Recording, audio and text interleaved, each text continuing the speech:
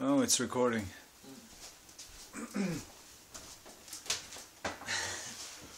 Ja vel. Prøv med å se hvordan dette henger. Andre utgave av Draumstovo. I dag har vi med en munk, rett og slett, som har vært 3 måneder, 4 måneder, 3 or 4 months? 3 months up in the mountains up above, forbi Buddhist. Han sitter der og meditert. Så han har vært nede her et par ganger når det var noe ekstraordinært, skyping og kommunikasjon med familiemedlemmer og sånn. Og nå sitter vi og venter på at bussen hans skal komme seg ned til byen i morgen. Tidlig klokka 5. Så jeg kan morgenflyet ned til Tyskland.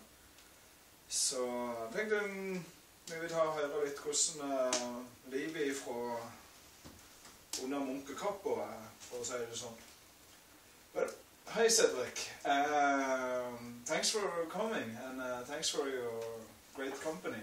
It's been a real honor to be getting better known with you this winter, as I've been visiting you up in the mountains, and also as you have sometimes come down here. And, wow, what a ride! But what is your mountain perspective now?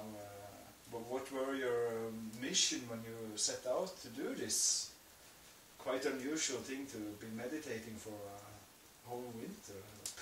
My mission? Yeah. What do you mean? I mean, this was probably just not something that just occurred to you while you were out shopping. That I want to go up this winter and just stay meditating in Norway. I suppose there must have been some. Why meditating in winter in Norway, you mean? Mm-hmm. Oh, because I wanted to meditate in retreat. Mm-hmm. And I never did this in Norway outside like this.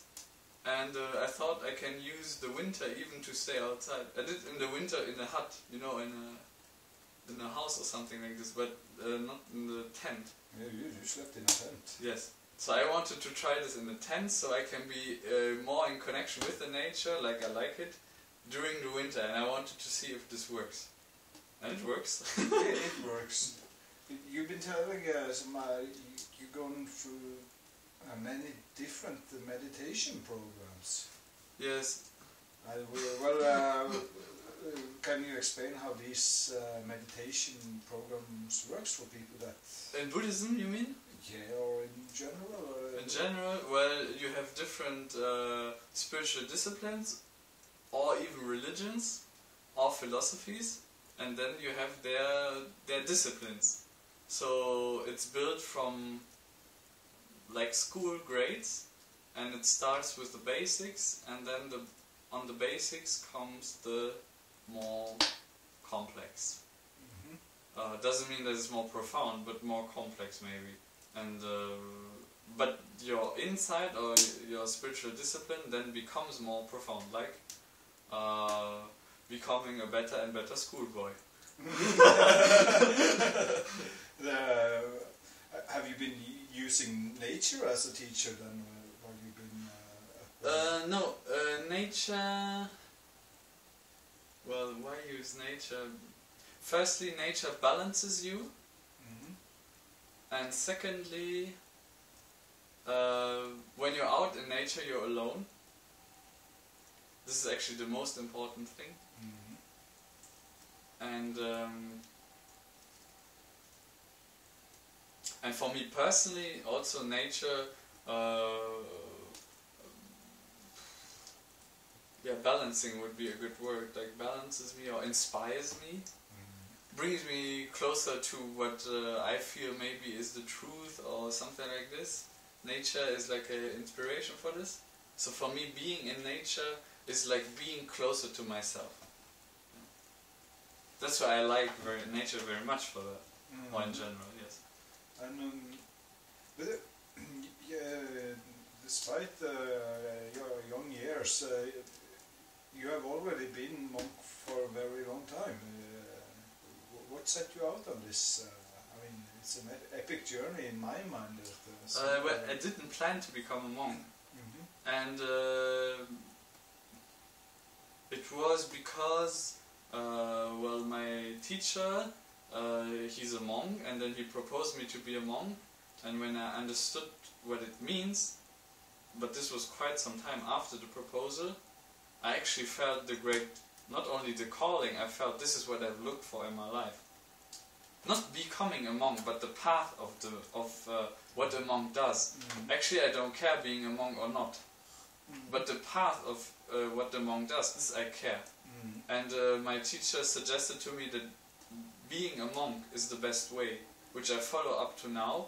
But now not only out of conviction of my teacher, but even now it has become my own conviction that up to now being a monk is the best way. If I feel the best way to follow this calling, or what I feel in life is the best way to live, if I would not be a monk, I would not be a monk. But up to now, it's been to be a monk.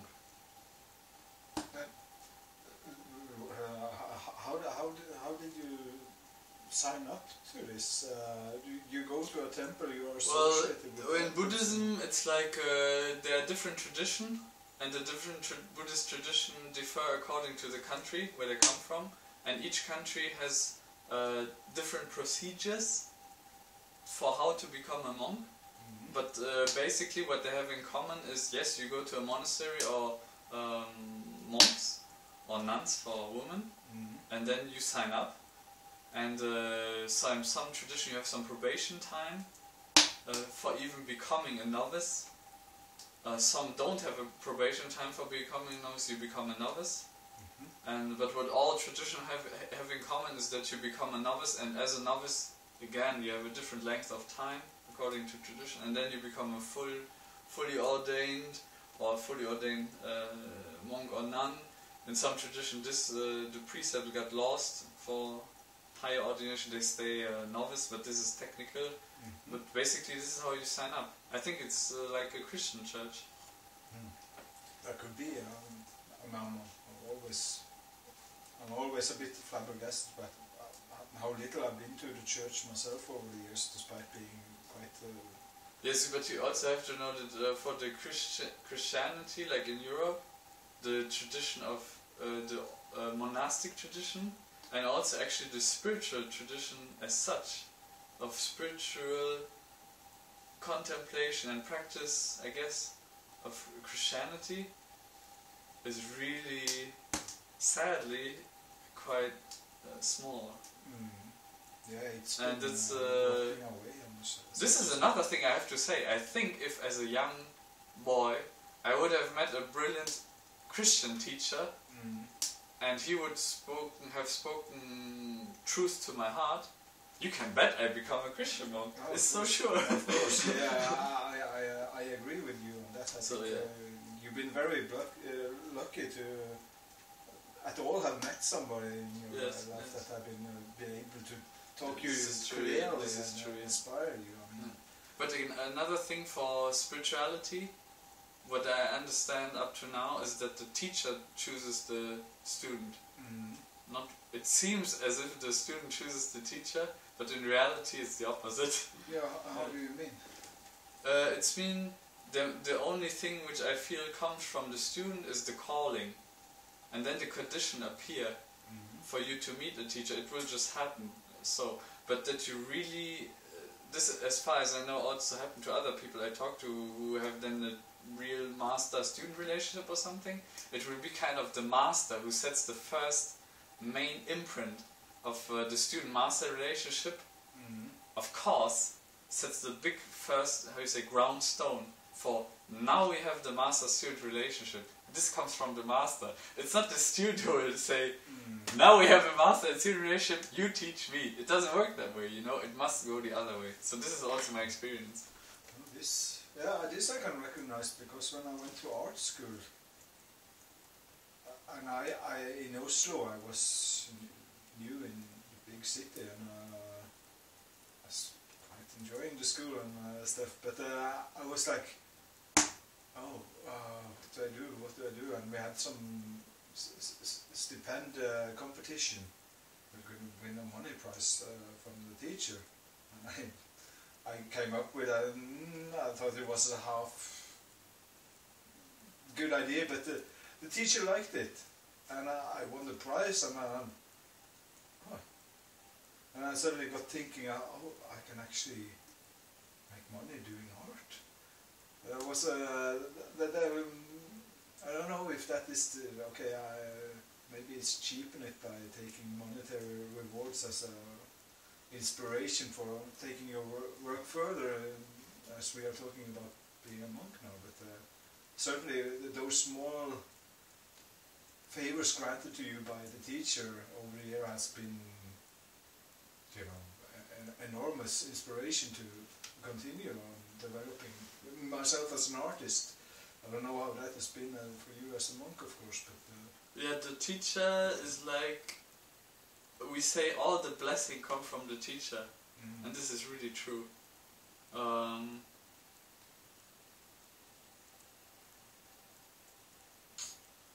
It's difficult to describe, but this is true. yeah, I understand you have had quite some teachers. First and foremost, when talking with you, I often acknowledge that, wow, you had some good teachers. And I think that is often very lost. Like the teachers put you into the right perspective, and you cannot do this on your own. Maybe your parents or somebody can do this, or they do actually. They do actually. Your parents put you into perspective for life, but except your parents, who will do it really?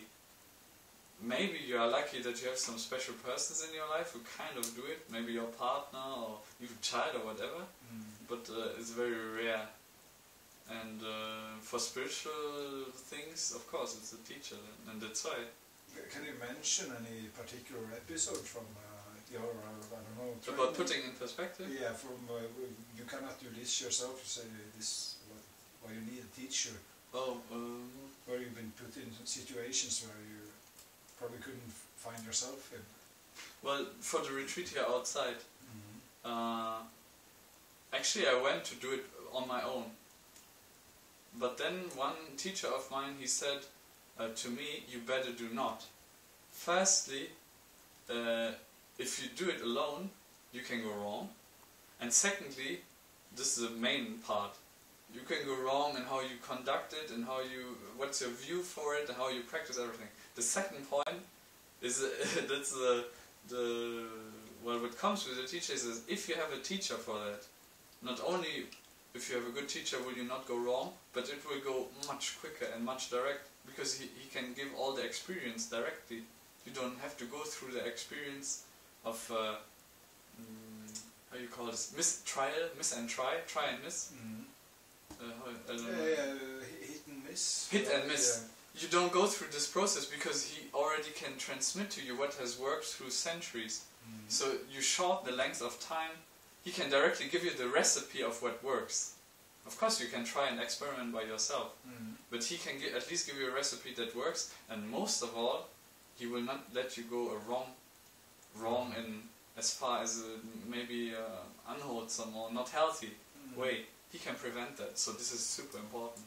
But did you have any contact with the monastery while you were staying at this winter? No, it doesn't work like that about having direct contact. It's more about, he puts you in perspective before and after the retreat. Or through contact. In the beginning when you have a teacher, the contact is very close, like every day, ideally. But then, as you grow accustomed to how he will handle you, you can have more and more distance. Like being a child to the parents. When you're born, you need care every day. And the parents tell you what is right and wrong and how to deal with life. And the more you grow up, the more distance it becomes, because you become puberty and you find your own ways. But still, the imprint of what's right and wrong and of kind of perspective for life of the parents is always in your mind. Even though you maybe puberty go against it or do whatever, but still it's in your mind. Oh, my mom and my dad, even just the feeling of how to handle life is so deep from the parents. So from the teacher for spiritual practice it will be the same. Even sometimes I notice from how I feel often when I'm alone or something, and I'm not quite sure how I would handle a certain situation, there will always be the teacher popping up in your head, and you know how he would kind of handle it. Yeah. And this gives you a guideline. True. If you would not have that, you would be very out there by yourself. So that's why a teacher makes the whole thing much more stable. Yeah. When you mentioned that, two things. But second thing first, because you've been first to tell me how I can meditate, and I actually could meditate. I've tried many times before, but that's different technique. You had a technique that I could use, and fitted me perfectly with my frame of mind. And yeah, you have been known to pop up in my mind from time to time while I've been counting my breaths. Yes. Yes. Oh, okay. So it's this is true. Like for example, with the meditation, when I talk to meditation to you, it's not only about the words, but when we talk as humans, we always carry a certain feeling of how you conduct the thing, or how the environment of what you talk about is from the on the feeling level, you know. That's why then when you do practice or something, it's not only about the words, about techniques, but you carry a lot more with it. And this is actually this is the main point actually. Yes.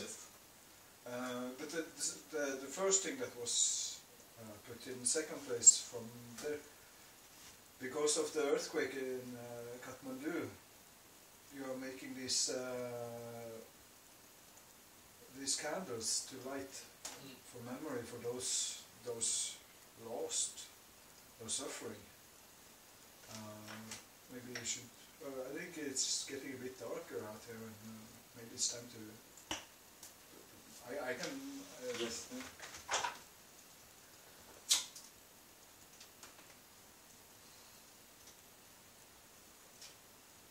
This is for you watching this. When you light a flame, and you do it in memory for people. The flame, whenever you see it, it will remind you of this. And this is for the earthquake victims up in Kathmandu, in Nepal. Where you been? You were. Yeah, I go often there. Yeah, I mean, you've been a very grounded person since I met you. But yesterday you were actually worked up for maybe 10 minutes. Of course. Yeah. It's like when when your family or your parents, they have a injury or they have death case. I mean, maybe if you've known that they die, then it's different. But if it's suddenly, of course you are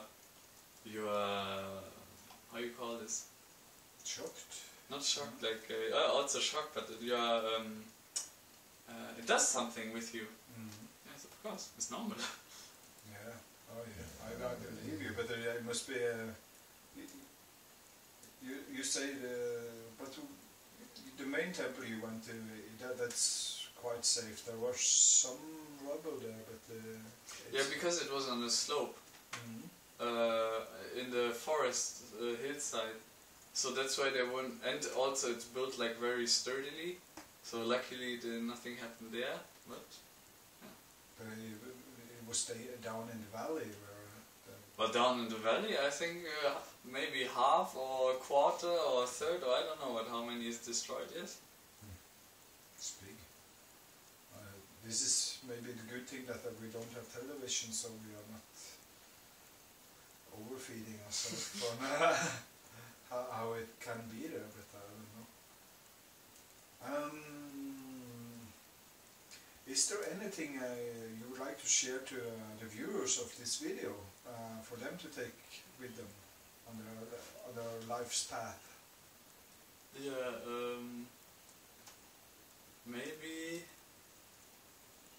I don't know, be kind to animals and humans and everybody. Yes, and yeah, that's all. The main message is be kind. meditate more. If you can, yes. You gave that advice to a friend. But actually, if you are really kind to all people, this is the best meditation. This is a good one. Well, that was a short, but hopefully enlightening interview with our monk here. Oh, you have two different names as I do, but which you prefer? Oh, you can say Cedric. Cedric. Here is better Cedric. Yeah. Because the Asian names, well, there's no use in Europe. It's hard to... Cedric, yes. Cedric is good. To even try to write it in Asian is difficult. Well, that's what's asked. Appa. Hi and welcome. We're getting back here now to Cedric. It's Wednesday today, the 11th of February 2015, and had a nice evening yesterday. Cedric the monk came down from the hills where he's been staying over now for almost 3 weeks, meditating in any kind of weather, just staying in his tent, as you might have seen in some of the videos, so I'm sure to show you a bit later. So he decided to stay over for the night, get a cozy bed to sleep in, be a bit refreshed, or well, maybe depressed, I don't know. He is in good shape, so he's not suffering. Anyhow, before he heads back home, we decided to have some film session with him, and he's now gonna tell something about meditation, I believe. Okay, here you go, Cedric. Okay. It's all yours. Yes. Okay, so when you want to meditate, the first important thing is the body. You notice your body. This is like the root or the basis you want to go back to, or that you want to, it's like your home and the thing you want to be stable with. So this is what you notice first with your feeling of the body. Then important, when you want to meditate, you sit straight in a good position, comfortable position, and this is the work you do with the body. This is what you notice and you come back to all the time. And then with your mind, the work you do is you focus on the breath. This is one of the basic meditations. So the body is the basis or the root, and the breath is what you work on with. And the way you notice your breath, for example, you sit straight, you feel your body, this is where you want to come back to all the time as a feeling, and then the breath becomes your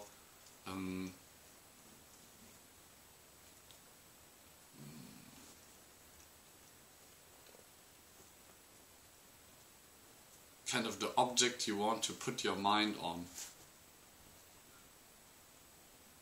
You focus on the breath? Yes. And this is because... The thing is, because if you focus on the body only, you can do that also. Actually, in the beginning, sometimes what we do is we feel only the body. For example, you know? You sit and you feel only the body. It's possible. But then, as your mind gets calmer, it's easier to follow the breath. Because the body doesn't move very much, you know? When you sit still, nothing happens much. You can do it, it's actually very good, and it roots one. And actually this is what you want to come back to. If the body, and if the breath is too subtle or too not groundy enough for you, you come back to the body. Same if you end up in thoughts, or if you notice your mind gets distracted or unfresh, you can come back to the body. It's quite it's the safest place you can go. As a human with your mind, the body is the most direct connection. But then to work with your mind more subtly and more, it's more work, if you want. Spiritual work, you know, kind of, is with the breath. And this exists in all tradition,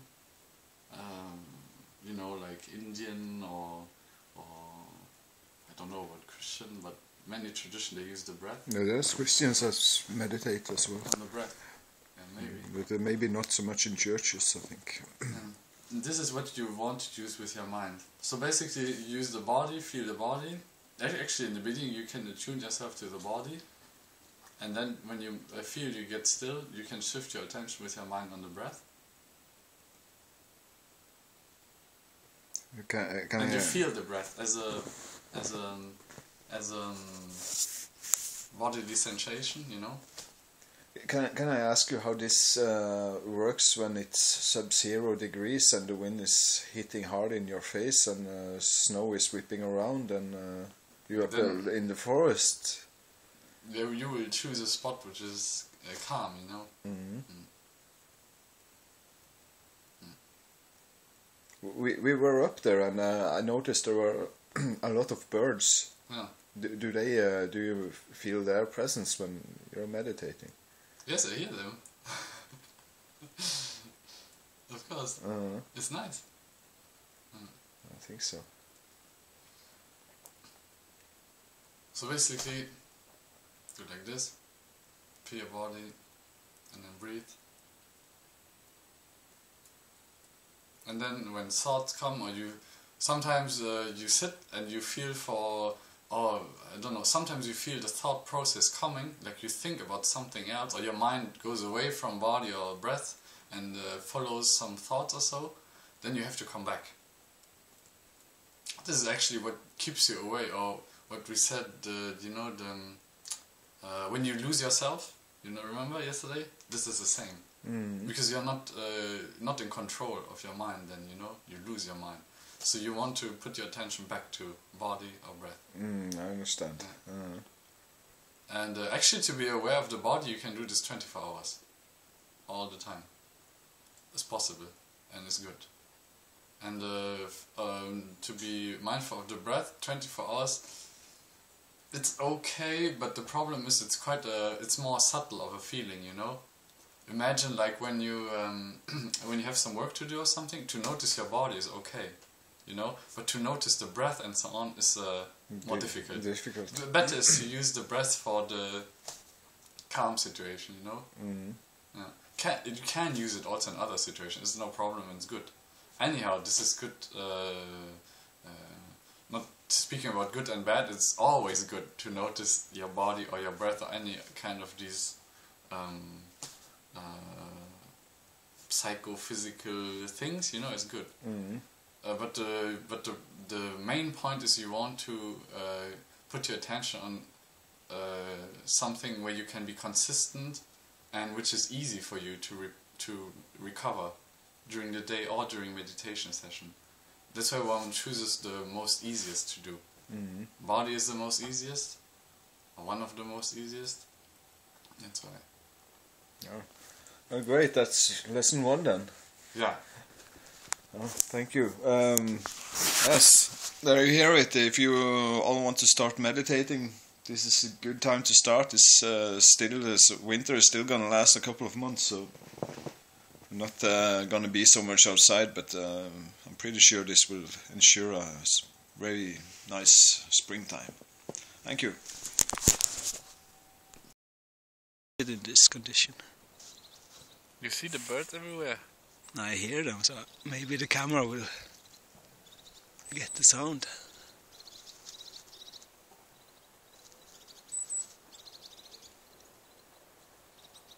I can see one up there. I don't know if the camera can see it. But Actually, there's small insects all over the tree and the seeds of the cones, right? So they pick it during the sun time, they pick them. yeah, they enjoy this weather.